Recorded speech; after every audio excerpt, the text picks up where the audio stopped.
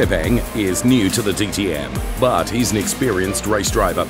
In a real car and in a virtual one too. Philipp was training a lot in a simulator, and he is a good sim racer.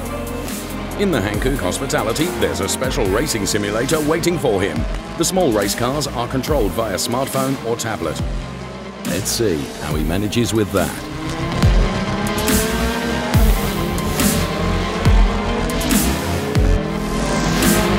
Okay, on the little racetrack it looks good so far, but now we're going to check his knowledge about his home country simultaneously. We marked the outlines of Austria, and his first task is put the car on the Red Bull ring.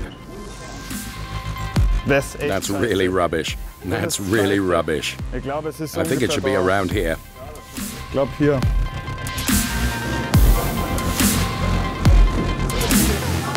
Well, roughly correct. Second task then.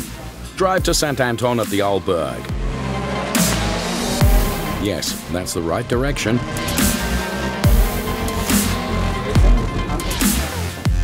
Roundabout. Because here's the border. I think it's about there. Yes, close to it. Okay, now to Krems by the Danube, please.